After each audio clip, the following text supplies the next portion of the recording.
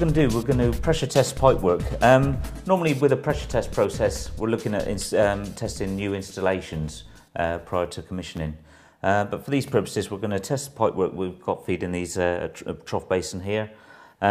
We've disconnected the supply and we're going to connect our pressure test hose to the outgoing supply from the temperature mixing valve.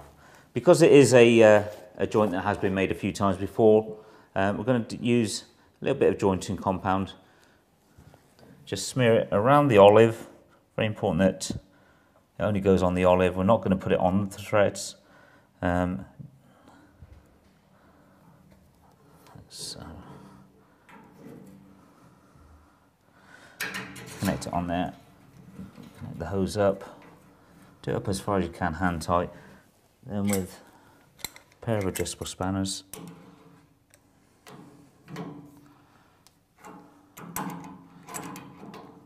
just pinch it up. Right. Now, because we're testing rigid pipework, we know that the operating pressure here is 3 bar. Important fact is we test to 1.5 times the maximum working pressure. We know we've got 3 bar coming in, so we will test it to 4.5 bar. So what I'll do is I'll pump the machine up to 4.5 bar. Make sure the valve is shut.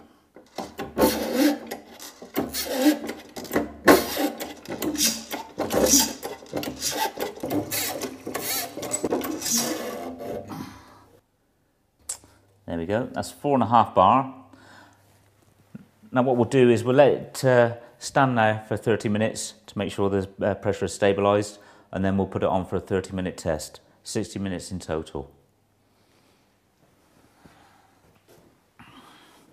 Well, that's 30 minutes gone. The pressure is exactly the same. It has an increase in pressure. Sometimes what happens when you're putting very cold water into a system, then it will expand, so the pressure may well go up. So we're quite happy that's still on 4.5 bar, so now we can leave it for 30 minutes for testing. That's an hour gone and the pressure is still 4.5 bar, so we're quite happy that that pipework is safe and sound, no leaks, so we'll release the pressure.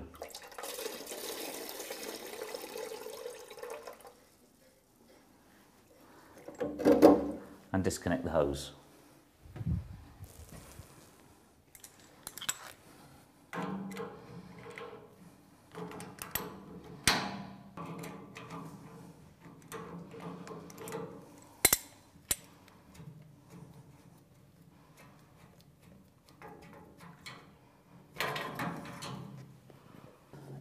So we're quite confident now that that can work a 3 bar pressure. We've tested up to 4.5 bar for over an hour, and we're quite confident it's okay.